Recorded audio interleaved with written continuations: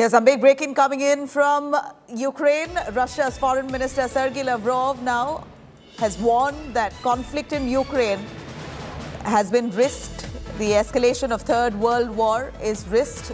And he says that NATO was in essence engaging in a proxy war with Moscow by supplying Kyiv with weapons. Lavrov said the risk of a nuclear conflict must not be underestimated and that the core of any agreement to end this conflict in Ukraine would depend largely on the military situation on ground.